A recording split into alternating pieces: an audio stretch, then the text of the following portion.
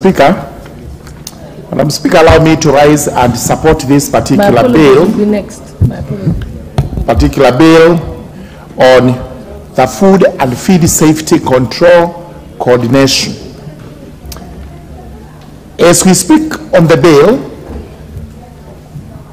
we would pause and ask how safe is the food that Kenyans are consuming today. This is because the food control mechanisms in the country are not sufficient. We know very well that the only other law that attempts to control food safety in the country is the Food Control and Drug Substances Act, and it is not sufficient, and this is the reason why it now becomes important that a law is put into place to control the safety of food and also the feeds that are fed on our animals. We cannot afford to risk the lives of the people of Kenya by giving to them food that is not fit for human consumption. Thus, we must have some coordinated way of ensuring what Kenyans are fed on is actually good for them. We know very well that we do have problems with the fertilizers we use, the pesticides that are applied, and sometimes we are mocked in the country as to what you really place on the table, whether you know where it has come from.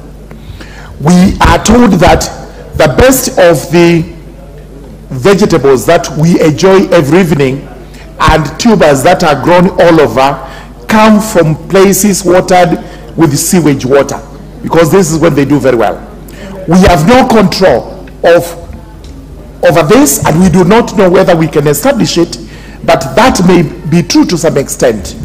We are also told that some of the animals, the meats that we enjoy, from whether it's beef, it's mutton, it's chicken, may be actually induced with some substances that make the animals to grow faster than they should, as a result of which you compromise your own health. It's vitally important that we know exactly what we are eating. And that's why today we must have this law that regulates the manufacturing, packaging, and distribution of food. Because in most times, the manufacturing itself, you find food being sold along the streets of Nairobi, Mombasa, the other towns all over. You do not know how that food has been manufactured.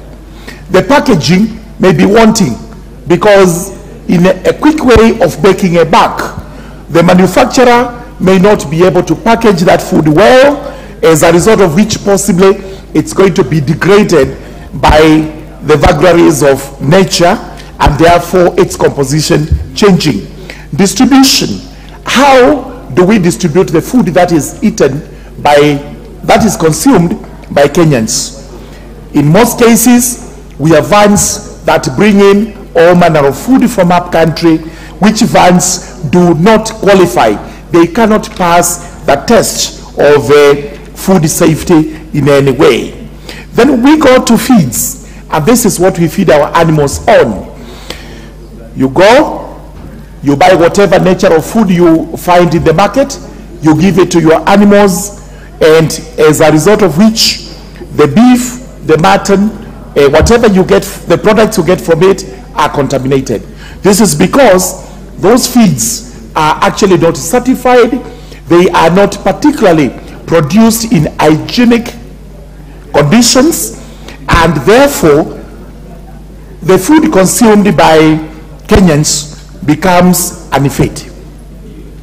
We also know very well that Kenyans are ingenious when it comes to adulteration of foods.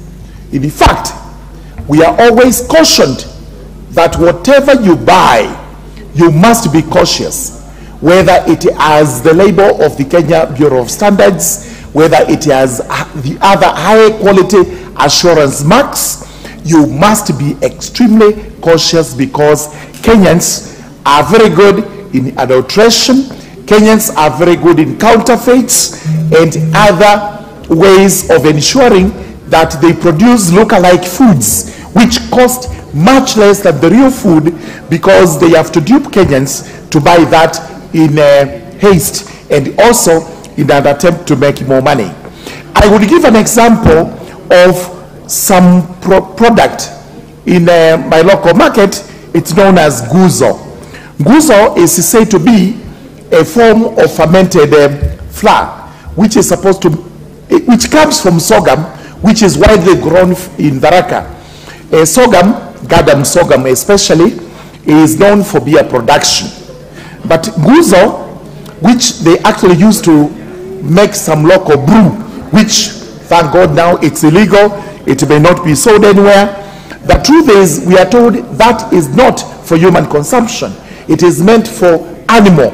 It's a form of animal feed. But we are able to adulterate it by adding a little bit of this baking powder and other additives, which make it ferment faster, and it is therefore transformed into some beer brewing process, which Kenyans find themselves in.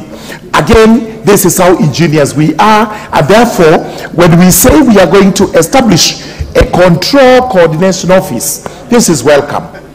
Like the Kenya Bureau of Standards, like the liquor control boards and everything else. We want our food also to be controlled, so that when you go to consumption, you consume a food that has a label showing it is fit for human consumption. This is a very welcome bill.